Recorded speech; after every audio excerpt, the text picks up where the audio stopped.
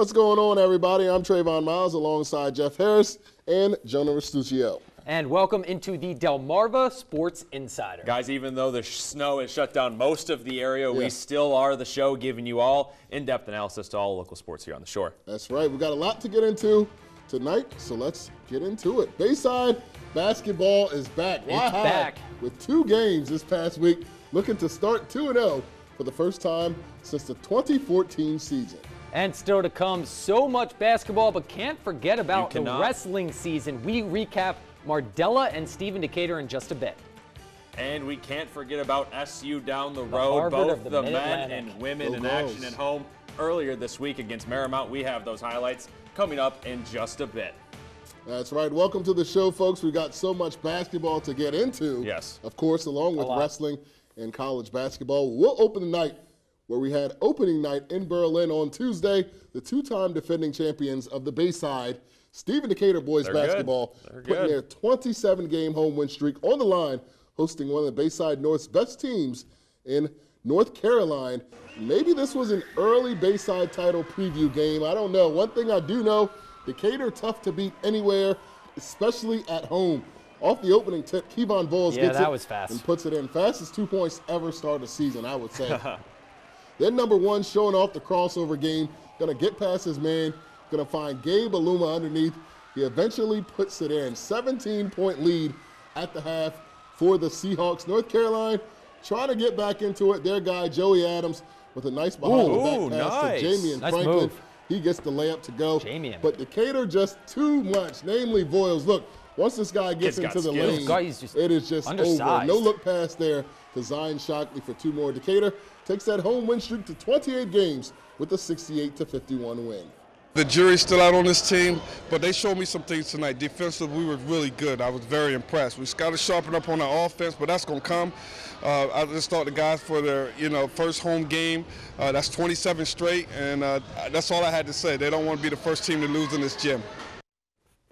I love B.J. Johnson's tie there, basketball. But down in Mardella Tuesday night, the Warriors getting the Matthew May era started, hosting Chrisfield, and they came out looking good. Jaron Smith gets the outlet pass and lays one in for 2. Now, Chrisfield has 2 studs they're going to lean on this year. One is Trajan Sterling, who hits Justin Cohen coming down the lane, who scores with a nice layup. Mardella not backing down, though. Ryan Waters spotting up from 3 and knocking it down. Now, when it was all said and done, though, guys, Chrisfield just too much. Check out this dump inside to Sterling, who puts it in, plus the foul. Chrisfield, check out this score, goes on to win it big, 80-50. And one of the best student sections in the Bayside is not here tonight, as we got Washington and Bennett, and early on for Washington, great transition. And then a few plays later, the spot-up knockdown 3 by Josh Sproul, eye holes, and Washington, they cut a 15-point deficit to just 6. But Bennett, they would get back into it with defense. Amir Thomas gets the steal, and he's headed the other way for 2. And then my man Montez Jefferson doing the same. Bennett would actually begin to run some clock efficiently, moving around, finally getting it down to their big man, Harold Morton. He finishes it strong inside the paint. Bennett, they impressed us, closing this game out down the stretch with a 78-66 win. And now we have the Parkside matchup, the best student section in the Bayside. They say Camo Night. Parkside taking on Snow Hill, and Parkside led for most of this game. Jay Ayers would get 2 right there. Then a little bit later, Drew Housen, the 3-point specialist, knocking one down from the corner for the Eagles. At Parkside, this team is as athletic as advertised. That young man, you'll hear a lot. Marcus Sharns gets 2 points right there. And then Parkside doing what they do, running the fast break. Exactly. Kenny Burke going to pass it up to Tyrese Purnell, and he's laying in 2. How about it? Parkside with a big 63-57 home win.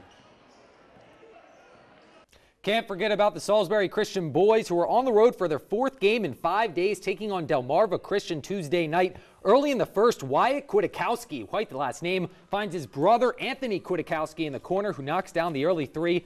Then still in the first, the purple and white getting out in transition. Late in the rush with a fancy no-look pass to Seth Stevens for the lay-in. Delmarva would lead 17-9 after 1, but Salisbury not going away. Ben Johnson with the easy jumper. The Jags cutting the lead to just 5 right before halftime. And in the second half, Jags still fighting. Christian Marshall providing a spark off the bench. He hits the elbow fadeaway, count the bucket plus the foul. The Jags beginning to knock a little bit, but Kwiatkowski would put it away with the fancy no-look pass to Chris Van Hoof. Delmarva Christian rolls in this one, guys, 58-44, picking up their first win of the season. And on Thursday, Y-High, they took the trip down Route 50 to take on Cambridge in a Bayside North versus South matchup. Early on, Niall Thompson showing he's going to his bag with the shimmy and free step back jumper, looking like Kemba Walker there. But Cambridge, they would have the lead after the first quarter, but Y-High, they would rally. My man Jaden Baker, he's getting out in transition, finds Devontae Dixie for the easy layup, and then Laquan Pettit. This is just silly right here, guys. Look at this. He says, give me that much space. Jimmer range, knockdown three. He's throwing up the J.R. Smith three. Yeah, Trey, you're thinking the same as me here. And then a pretty no-look pass from Baker here in transition, showing off his playmaking skills, building off his strong freshman year. He finds Matt Lowe, who lays in the easy two. Y-High, they go on to win this one 82-62 to start off the season 2-0. Back to Delaware rivalry night. Undefeated Laurel hosting Seaford on Thursday. Early on, Bulldogs trying to stop this guy, Ethan Lambert. Yeah, good luck. He's going to finish for two for the easy break. That's the Sussex Central transfer he is. That's exactly right. And on the other end, Eric Pilot getting things done down low for the Bulldogs. But I tell you what, Ethan Lambert had a great game. 36 points.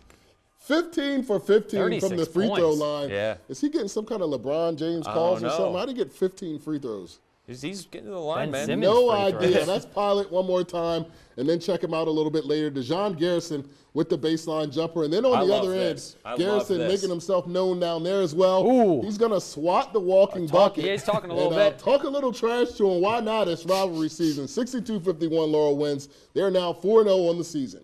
We tell them the expectation is going to be the same thing in the game, no matter if it's 1,000 people in the stands or it's 10. So, you know, they're going to be in a lot of pressure moments, especially with the South being so tough. So we try to let them know that, you know, in these pressure moments, you got to come up big. Big players show up in big-time games. We're going to head out to Dagsboro as Indian River. They hosted Woodbridge earlier this week, guys. We're going to fast forward, though, to the second half. That's where things got good. The story of the night, Blue Raiders, rather, getting out in transition. Deshaun Sampson says, give me that. Troy Haynes ends up with the ball and cruises in for the fast break layup. Woodbridge would lead by 7 after 3, but that's when Jameer Felton decided to take over. He knocks down a 3 and swags out the release. Did that. That cuts the deficit to just 5 with 2 minutes to go, and a few plays later, Felton going to jump the passing lane, gain control, finish with the and one. Iyer now trailing by just 3. 2 seconds left, final possession. Indians down 3, but guys, you saw it. The pass doesn't even make it in bounds, and that's all she wrote. Woodbridge hangs on in this one. They win it 51-48. And guys, last night, no snow in Dover. I made the trek out there. I had to wait in line to get in. It was a packed house on hand for the Battle of Crosstown rivals Caesar, Rodney, and Dover. But from the start, Shaft Clark, this was his game in transition. A knockdown 3, and that wouldn't be the last of them. Now, from the top of the key for his second 3 of the night, that puts the Riders up 6-1. But the fast start, they wouldn't get Dover down. Sophomore Elijah Allen jumps the passing lane and finishes strong at the rim. Count the bucket plus the foul. Dover only down a score than Javon Peace. We see him on the football field, but here with the nice pump fake dribble and pull up from the wing. The Senators not going away, and then at the end of the first quarter, look at these bunnies from Davion Robinson. Beats the buzzer with the lay-in. The Riders with a 5-point lead after 1. And then in the second, much of the same. Najee Watson showing some international love with a little bit of a Euro step for the and 1. And then Clark just showing off here a little shimmy step back 3. Whap in his eye, his 6th. Let me repeat that, 6th of the first half. That would be too much for the Senators to come back from as Caesar Rodney takes it 80-67, their second straight win against their rival. Also last night, Polytech hosting Sussex Tech. Tech-Wo, baby. Let's get it started. From the get-go, the Ravens getting out in transition. Patrick Dennis dishing off to Devon Reynolds. He's going to miss the initial attempt, but he gets the clean up Offensive there. boards. Garbage lay-in. All right, looks just a few possessions later. Poly trying to get something going. It's a nice Phillip Lake with a nice boring move, I'll say, to get it in. But Sussex Tech doing their thing again. How about Reynolds one more time? Knockdown 3 from the corner. He finished with 14 points.